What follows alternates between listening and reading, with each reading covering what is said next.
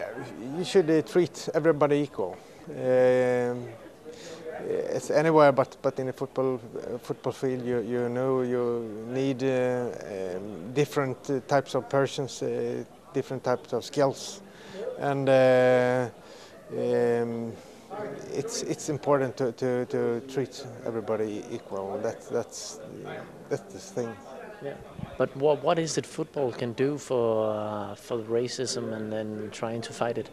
Of course, football is maybe the largest sport in the world, and as the largest sport in the world, you have to show that you don't accept any harassment or racism. So I think especially many young people are big fans of many football players in the world, and if the players say no to racism and no to harassment, I think they will listen.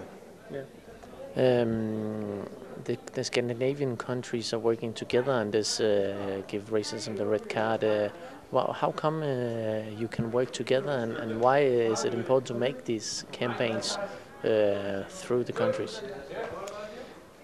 Yeah, you help each other. You have one idea in Norway who will work very well there. It's very good to be able to have that and the idea put into Sweden also, and make it successful even there. You don't have to, what do you say, work on your own. You can share ideas and good practices among the countries.